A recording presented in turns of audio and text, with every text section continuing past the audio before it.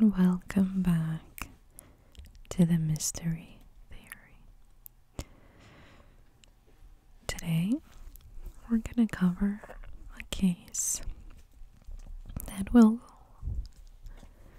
take us back to the summer of 1974. A lot was happening that summer. Major events like Watergate and some other that you probably do remember, but not related to this story. However, we're gonna travel back then, but to Cheryl Miller's life, who was 21 years old. And it all started on a Friday night on June 14. Before I tell you about what happened to Cheryl that night, I want to ask you to give this video a thumbs up. Leave a comment if you'd like to help spread the word and this video with other people who are looking for true crime ASMR. Now, let's talk about what happened that day. Cheryl was an art student who's been in a relationship that was very unhealthy. So that Friday night, she decided to go out with her friend and also roommate Maxine Gutierrez. They were not sure where to go, but they ended up going to the Scene Bar, which was the most popular bar in that town in Michigan. But trying to forget about her boyfriend, Abbas, she actually found him there. They had this awkward look, and she couldn't really relax or have fun. Later on, he leaves, and Cheryl decided to enjoy the rest of the night. At some point, she decided to go home, but her friend wanted to continue partying. So she got on her motorcycle and went back to the apartment. At 6 a.m., Maxine eventually got home, and the apartment was silent. Cheryl, she assumed, was sleeping, but she still had to pass her room to get to hers. So she peeked, and she saw Cheryl laying on the floor signs that a fight broke. Furniture and stuff broken and thrown across the room. She grabbed her friend Cheryl by the shoulder and, in total panic, shaked her friend to see if she was alive. She was bruised very much, and she wasn't waking up. So Maxine called the police.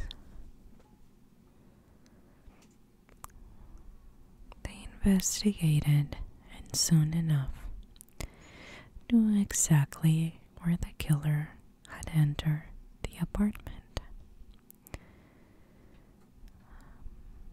There was a scream that was taken off the window in the downstairs room. The curtains were hanging outside the frame, and it was raining.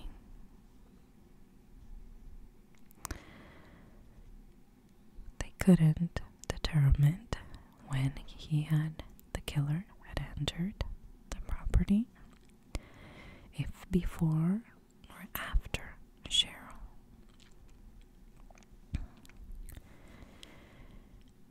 She was also raped. They recovered some fluids and 2 dark hairs. And they determined that she died before 5 and 6 a.m.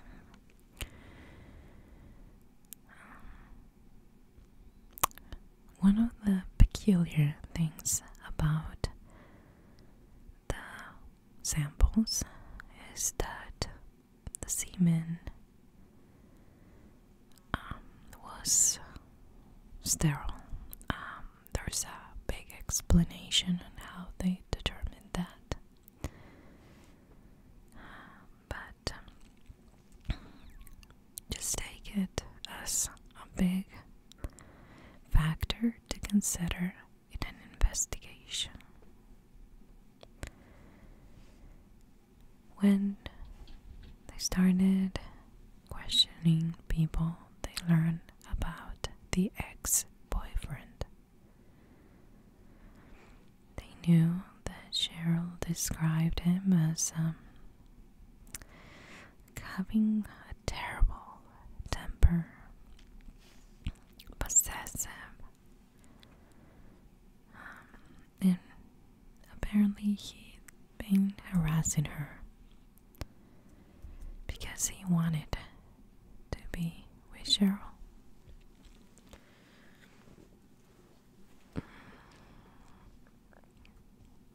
So he had a motive. They also found his fingerprints on the banister going up into Cheryl's bedroom, and the hair color that they found matched his.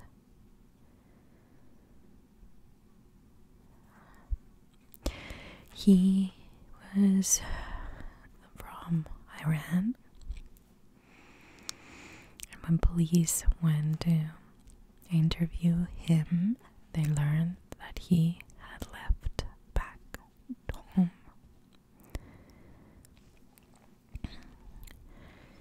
Cheryl would have died that Saturday morning, and her ex-boyfriend, Svehani, sold his car and everything he had in the next 2 days, buying a ticket to go back home next Monday. Of course, this could have been because he couldn't take seeing his ex-girlfriend. Moving on. But it could also mean that he was responsible for her death.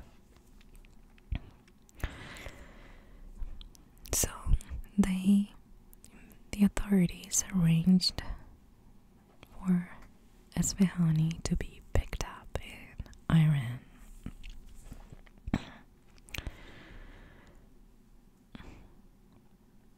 They didn't know how likely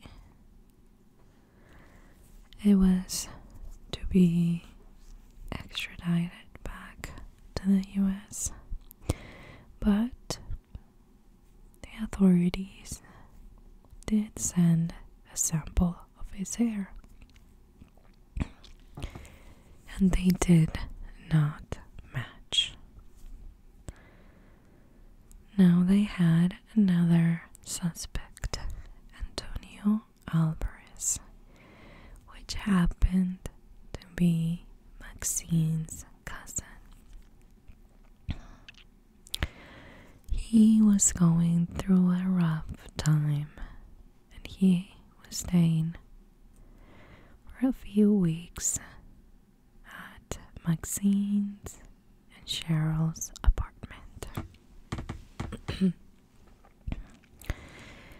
His fingerprints were found all over the house or the apartment, but of course he lived there. His hair was similar to the ones found on Cheryl's body too.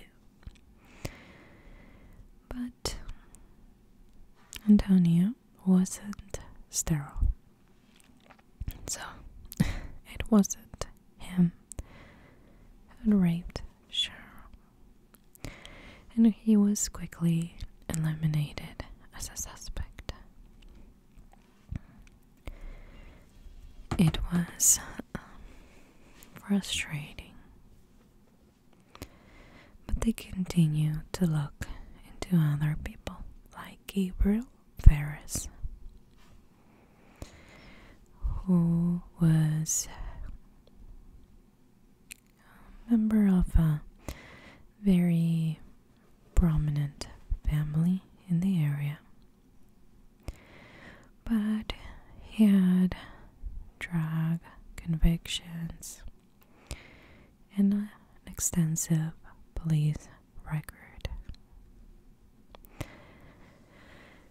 And his fingerprints had been found on a dresser in Cheryl's room.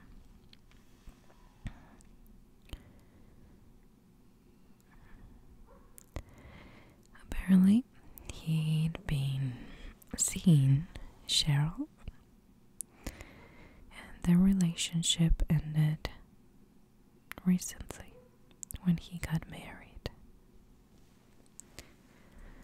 On top of that, Gabriel was a blonde, and he was not sterile. He also had an alibi. He was in a hotel about 60 miles away in his honeymoon.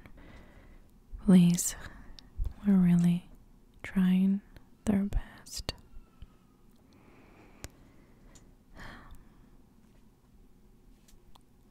Out of the 3 suspects, 2 were eliminated, and the third one was out of the country. So, of course, they strongly believed that he did it.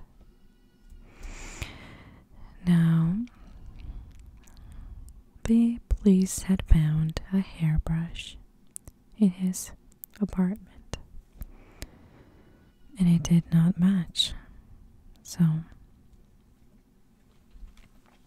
they believed that the authorities from Iran sent a wrong sample. when they compared the brush hair to those on the crime scene, they were inconclusive. This was very frustrating, and it turned into a cold case. 20 years later, there was a break in the case. Terry Higgins, who was now the former wife of Mr. Ferris, who was in the honeymoon in that hotel, well, he informed them that she had not told them the whole truth. She initially told police that Gabriel had gone to bed at 10 and stayed until 5. But now she said that she woke up alone that morning, and that he came back a few minutes later, saying that he had gone for a drive. She noticed some spots of blood in his jacket, and he said that he hit a rabbit while driving. That the rabbit not only was hit, but it was lodged in the wheel well of the car, and that he had to pull it out. Later in the day, Cheryl's murder was in the news, and she said that Gabriel started crying, or pretend to be crying.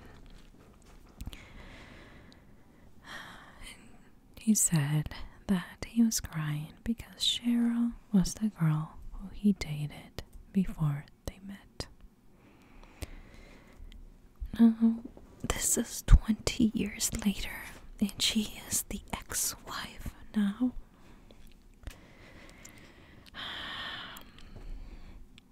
So, it would have been possible for him to wake up in the middle of the night, drive to Cheryl's apartment, kill her, and come back to bed.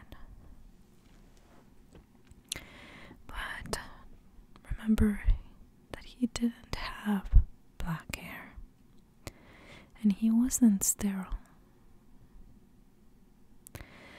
And his fingerprints were there because he used to be intimate with Cheryl.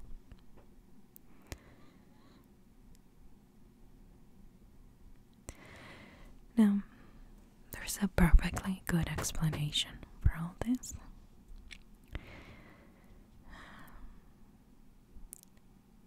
Apparently now, with new technology,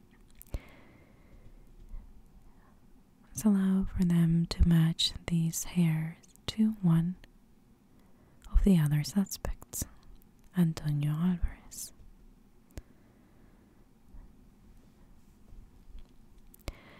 However, they contended that these had not been put on Cheryl's body by her killer. And that they believed that the hairs were lying on the carpet and kind of attached to the victim's skin as she was struggling with her attacker.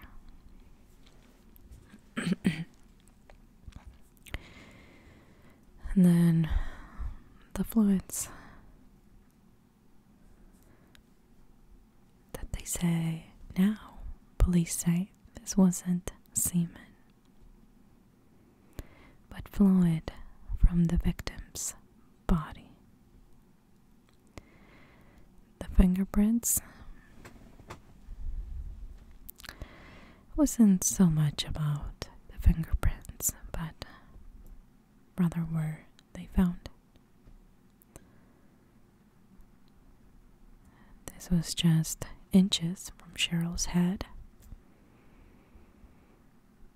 and were left there by Gabriel Ferris while he was strangling the life out of his victim. It was a solid case. They knew that they had enough to convict him, but the state of Michigan was determined to hold Gabriel Ferris to account. And so this took a few trials. And it was brought to trial for a third time. The first two trials had problems with the timeline, because the wife was saying that he came back just as the sun was coming up, which would have been at 6 a.m. And Cheryl died between 5 and 6. Wouldn't leave him enough time to drive back.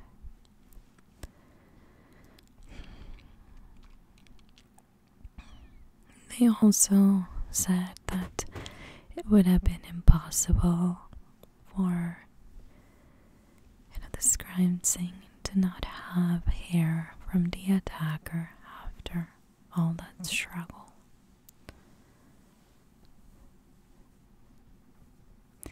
And then Alvarez's hair found on the victim, the ex-boyfriend having a motive. Why would this guy who was getting married all of a sudden decided to kill her? And why that night on his honeymoon?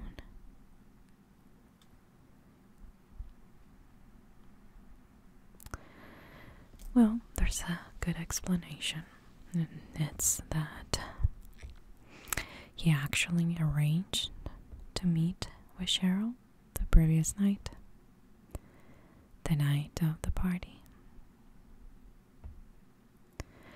He wasn't able to leave, so he decided to go visit her on his honeymoon instead. He hoped to be intimate with her one last time, but she said no. She didn't want to be intimate with a guy that just got married. So he decided to take her by force. And in the process, he choked her. They believe that it could have been an accident. Still, she wasn't alive. It's raining hard. I'll open the window for a second.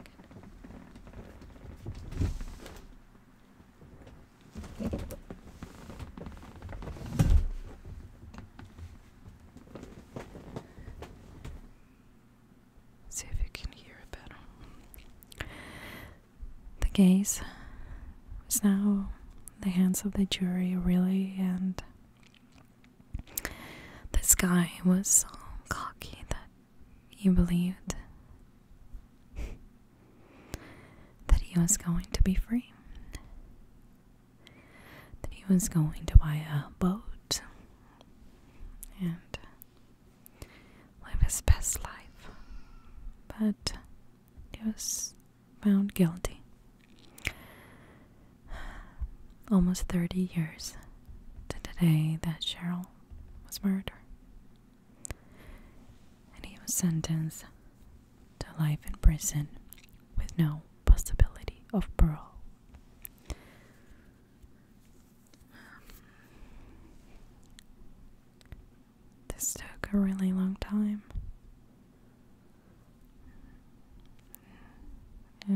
family, well, I think your parents died before this was solved.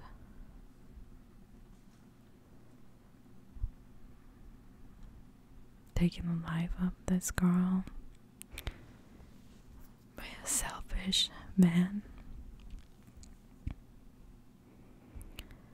who still claims to be innocent. Some people believe him. I believe that he was wrongfully sentenced and, charged. I have very loud goats right now. Stop writing and they come out. And hold on.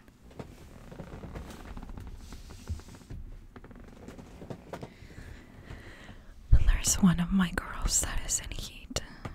They're screaming bloody murder until she'll go and get over it.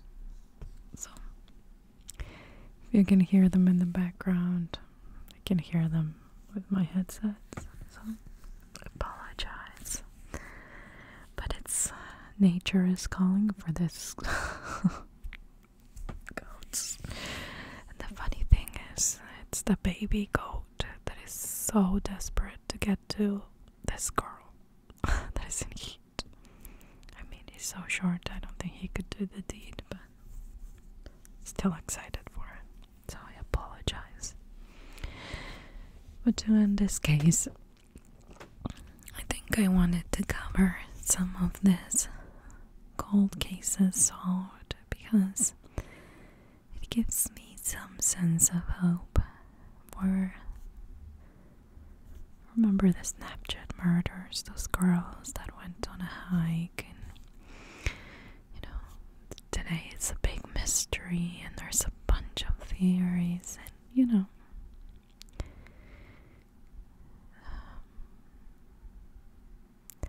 the John Benet Ramsey, those cases that we all know and that they have a big question mark.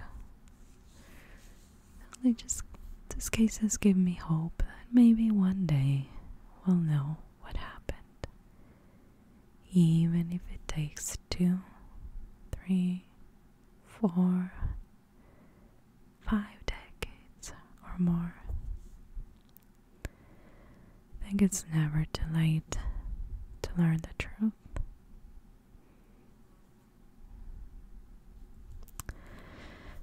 A horrible ending with a bunch of theories while it was cold. But now we know that sometimes it's not as crazy or out there as we think. And most of the time, people that we know are the ones that are likely more involved in these cases. The family of the victims, the friends, the neighbors, and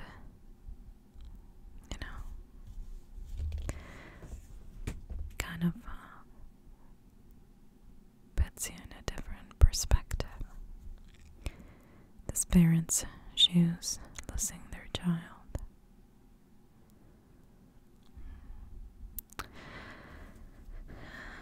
That even though she was old enough to go to a bar, have drinks, or even serve in the military, we still think of our kids as kids, no matter how old they are. So thank you so much for being here today. I'd love to know what you think. And I'll talk to you guys next time.